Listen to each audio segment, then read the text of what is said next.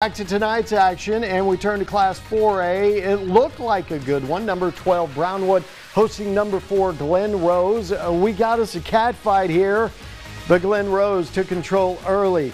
Kelton Raymond keeps the ball in the Wildcat formations. Got a touchdown. Glen Rose has a 20-point lead.